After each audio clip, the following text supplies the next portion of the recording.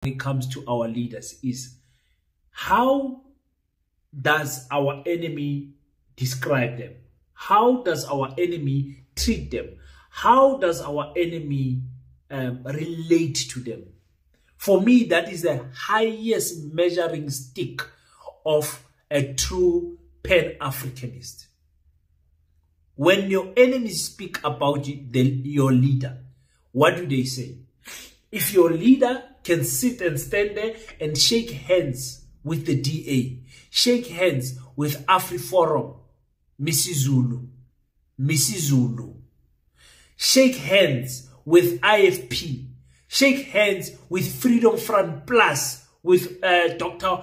Peter Groenewald. If your enemy can do, your president and your leader can do that, shake hands with the enemies, then you must just know that thing is not a leader.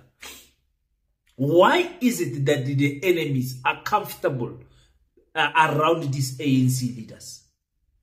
Why? Why is it that they hate Julius so much?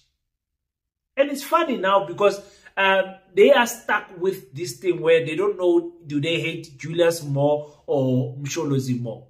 So right now they are quiet with the VBS thing. They are quiet. They are with Julius and Floyd. They are quiet. They are taking Upanyaza. They are taking Uzuma.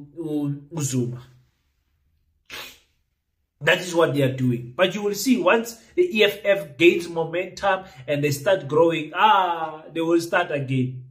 Front page, newspapers, ENCA, Newsroom Africa, SABC, all of them. Julius, tell us, where did this card go? Where did you swipe this card? All of those things, they will be starting again. And Julius will be saying, this is the same song, different characters.